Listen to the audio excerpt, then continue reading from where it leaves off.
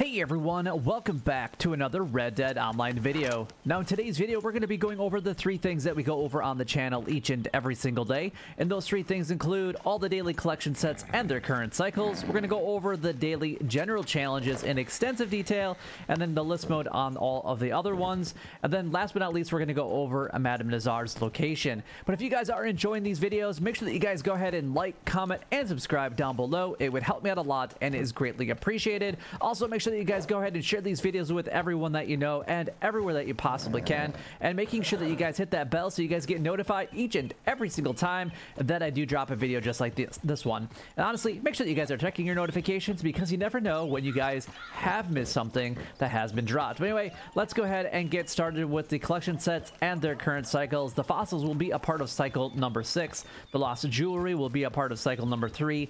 Arrowheads at cycle number 2. Family heirlooms at cycle number 6. And then the coins are going to be a part of cycle number 2.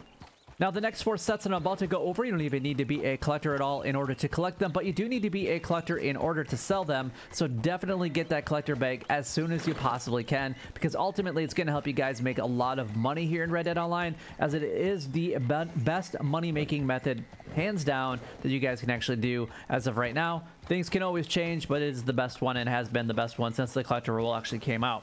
So American Wildflowers will be a part of cycle number 4. You can actually collect 3 of those every single day. We have the tarot cards at cycle number 2. Antique alcohol bottles at cycle number 5. And last but not least, we have the bird eggs at cycle number 6.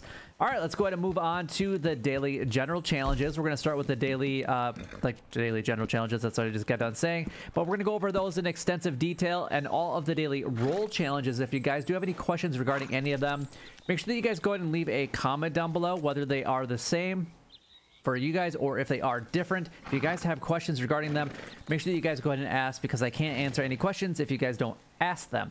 Also, if you guys, everybody has the same daily general challenges, so that doesn't matter if you're brand new to the game or if you are the highest ranked player in the game. They will always be the same for everybody. Anyway, let's go ahead and get started. We got 1 bear is killed. You can go after grizzly bears or black bears in this case. And honestly, my go-to location for this is going to be over in Tall Trees, way over here. It's where you guys want to actually kind of hang out.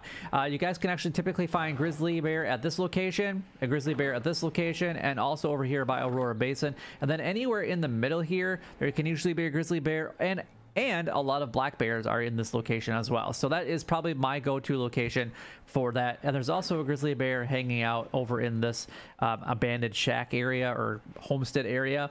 So go check that area out as well. You only have to kill 1 bear in order to do that, and you only have to kill it. You don't even have to skin it.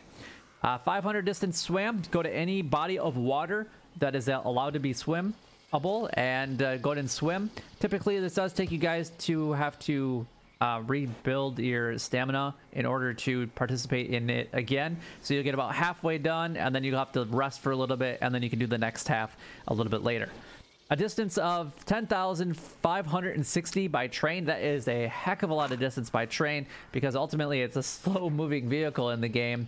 Your horse is faster than it, and I honestly, I don't plan on doing it, but I don't plan on doing a lot of the daily challenges because there are only 0.1. I'm probably just going to continue my streak, and that's about it. So any train location, you're gonna have to, you can go to Emerald Station, you can go down to McFarland's Ranch, anywhere that has a train station. Just wait there for a little while and a train will come by. And then 5 flying birds killed while on a moving train. So these 2 could go hand in hand, unless you just want to get the 5 flying birds killed.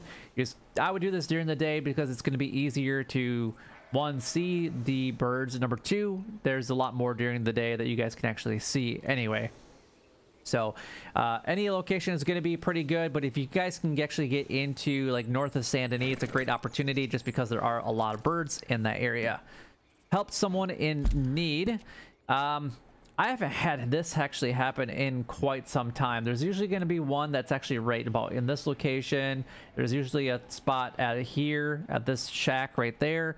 You can actually usually find one that's kind of chilling out in the Lemoyne area, right in this virus infected area. And that's honestly the ones that I remember, because I haven't had these show up in I don't even know how long. But leave a comment down below. When's the last time that you guys have actually helped someone in need? The next one is going to be story mission completed. You guys can replay it through the progress menu, or you can do a quick join and then replay any story mission that you've already completed. If you're brand new to the game, it'll be towards the beginning, depending on how far you've gotten with the story missions, and I highly recommend that you guys get those done as fast as you possibly can, because they do kind of help you get started in the game, at least making a few extra bucks. And then we got visited a shop in Blackwater. It doesn't matter where you guys go. I like to go to the butcher just because, well, you never actually have to get at the horse, and making that one really complete. So that is all of the daily general challenges done, gone over, and covered. So if you guys have any further questions, again, leave a comment down below. Otherwise, we're just going to go over minor details and just go over the list for the rest of them going forward.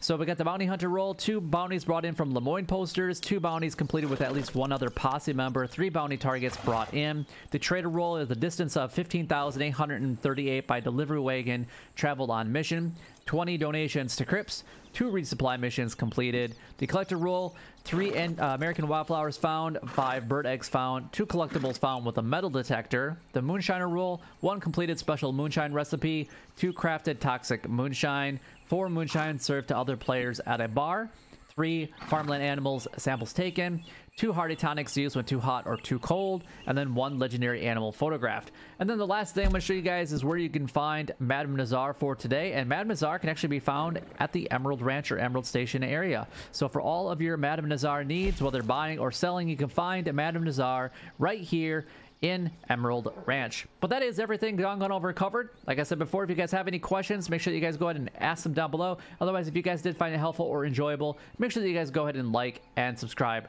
down below. But until next time, YouTube, you guys keep doing what you're doing because you're already doing it, and you guys stay gaming.